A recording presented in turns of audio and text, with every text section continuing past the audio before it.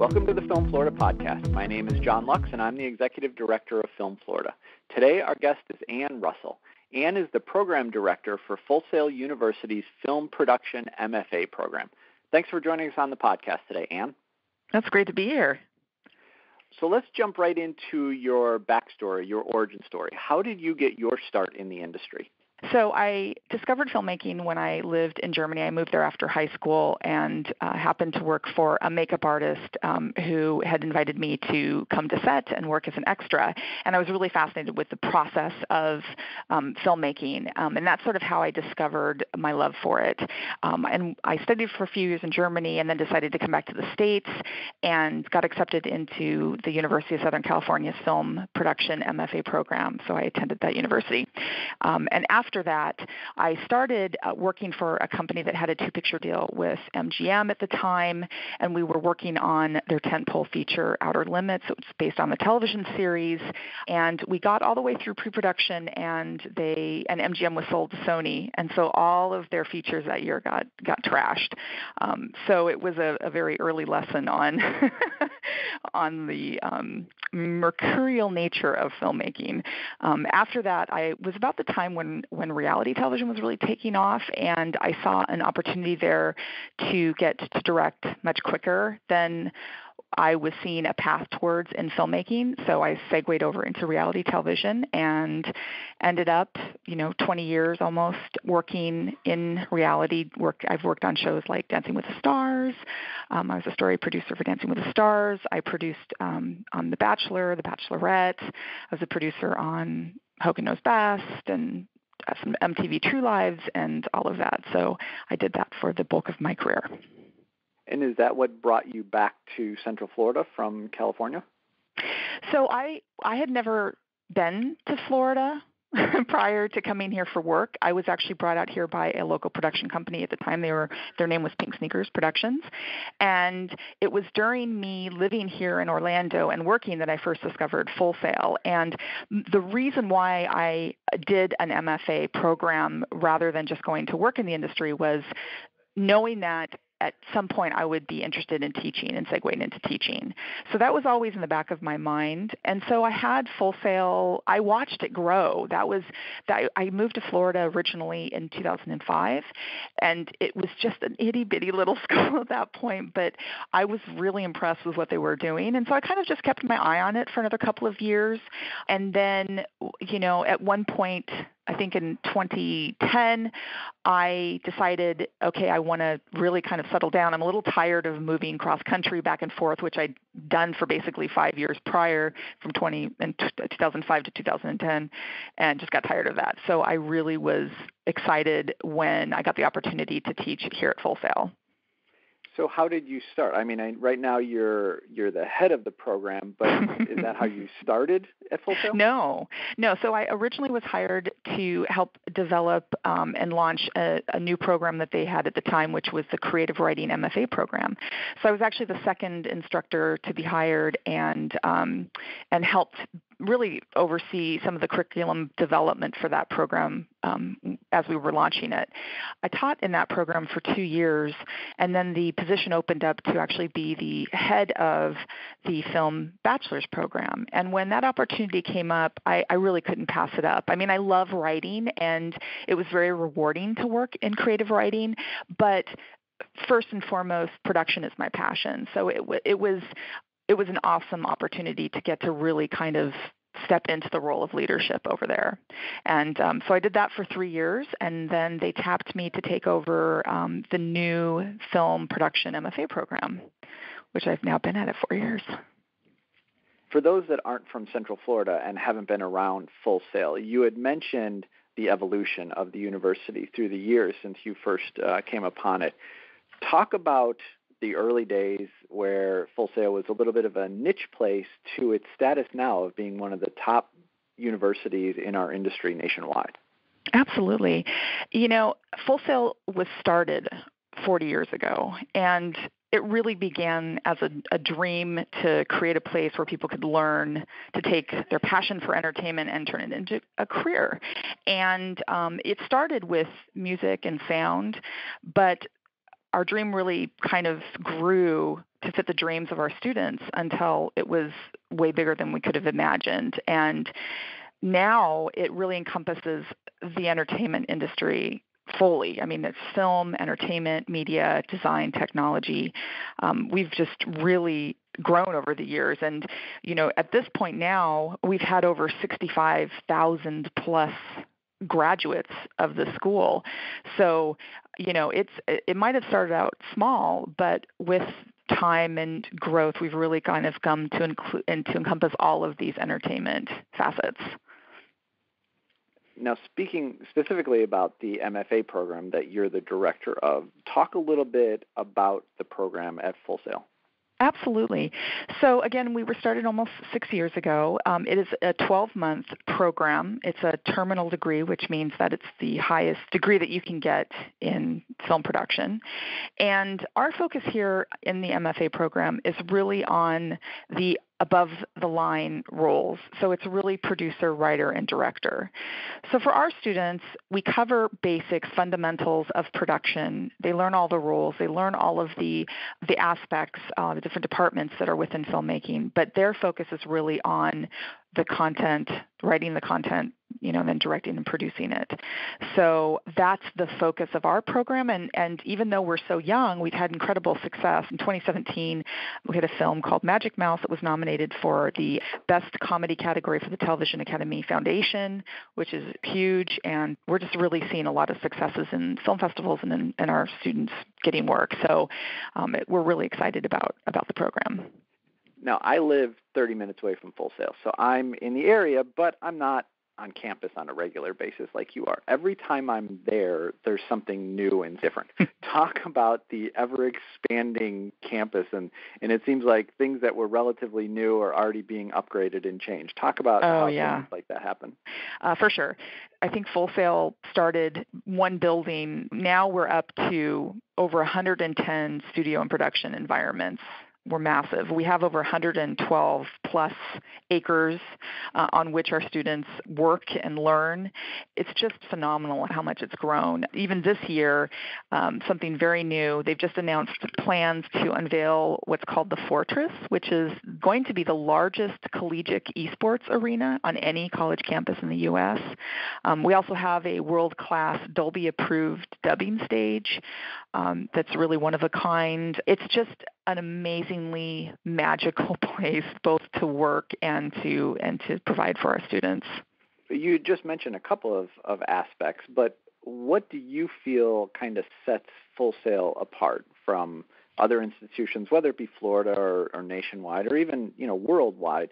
Every university kind of has its thing. What do you think Full Sail's is? Absolutely.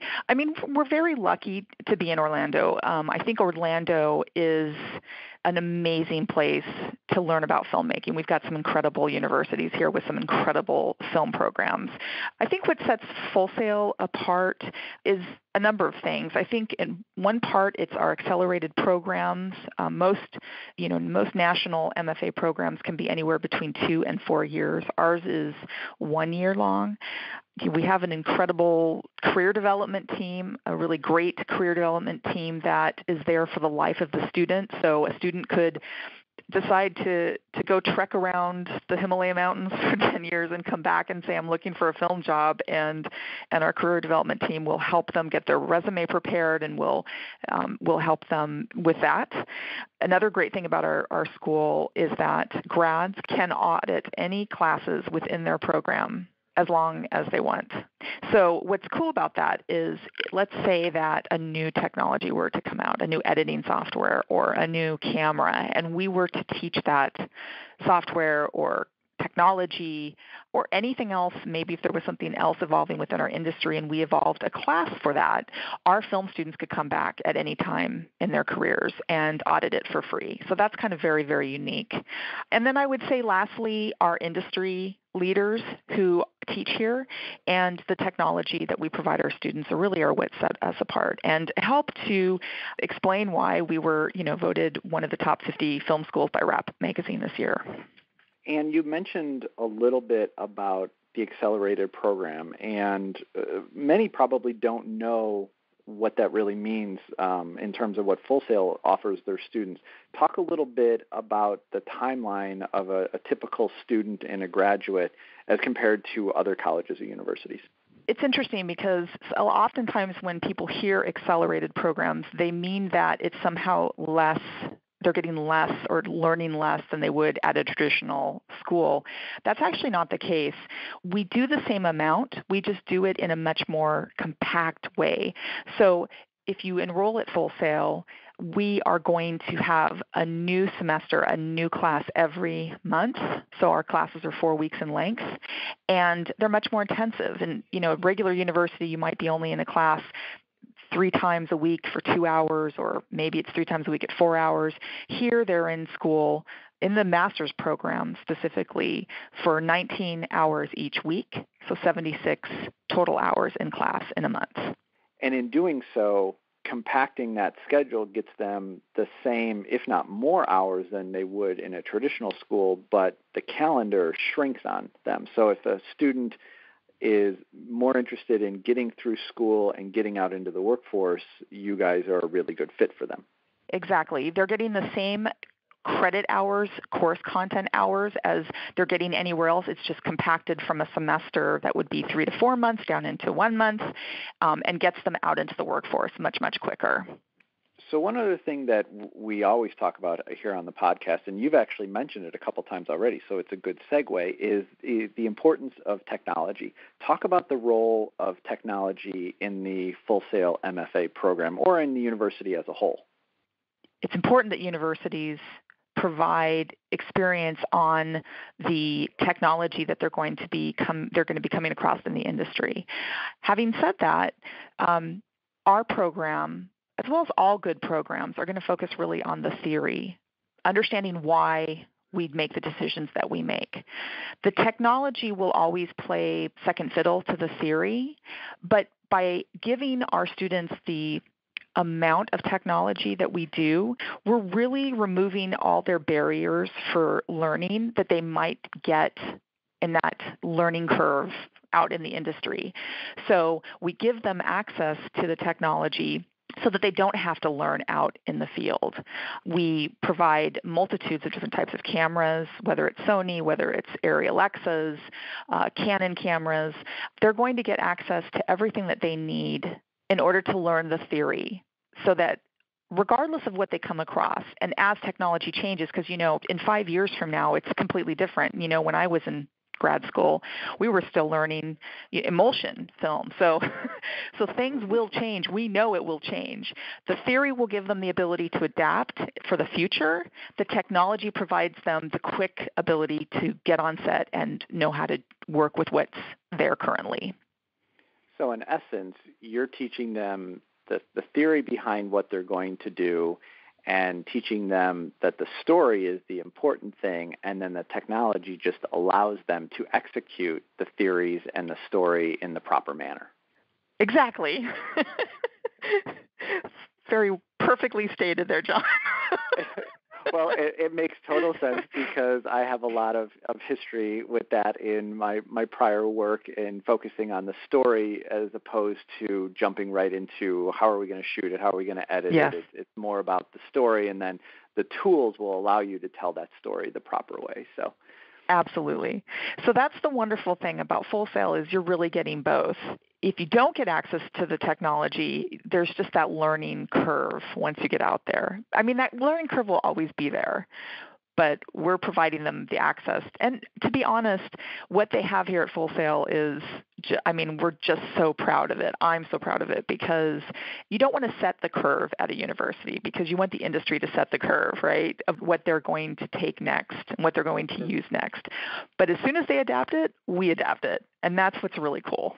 And every time I'm out at Full Sail, I enjoy being there because there's something new. You can feel the learning environment, and that's, I think, the most important thing when you're going on a campus, is to feel that it's an environment that's inviting to learn and to engage and take that next step in somebody's career. And I think that's really important. That is really felt at Full Sail.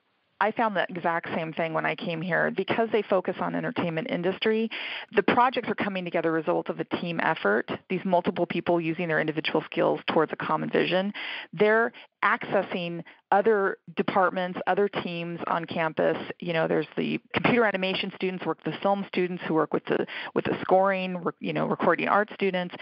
And so no matter where you go, it's just such a wonderful place to meet like-minded people who are all trying to achieve the goal of making great content for the entertainment industry. And that's exciting. It's exciting to be able to find those people on campus and to be able to do that common work together. And another thing that I notice with Full Sail is you guys do a wonderful job of telling the success stories and getting that message out there of the graduates and what they're doing postgraduate and getting into the industry. Talk a little bit about the philosophy of those success stories and how proud you are of those stories that you hear from your graduates. So Full Sail is humbled by the success of our graduates and their contributions for the industry. And our graduates have worked behind the scenes on some of the world's most well-known corporations and widely acclaimed releases. Our graduate credits include work on Oscar, Emmy, Grammy, Addy, MTV Video Music Awards, and VGX Video Game Awards, nominated and winning projects. This year, for example, one of our graduates, Gary Rizzo, who won the 2011 Oscar for Best Achievement in Sound Mixing for Inception, won his second Oscar in 2018 in the same category for Dunkirk.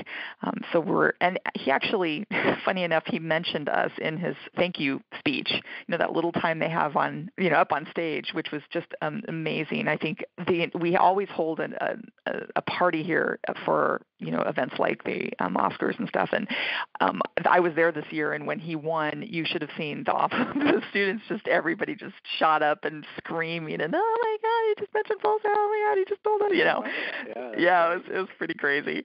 And this past Academy Award, we had a total of 121 graduates credited on 25 Oscar-nominated films.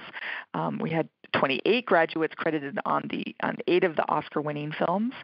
So it's something that we're very, very humbled and proud of all of their hard work. And it also is something that's great for our students because it lets them see what can be, what's on the other side of that degree.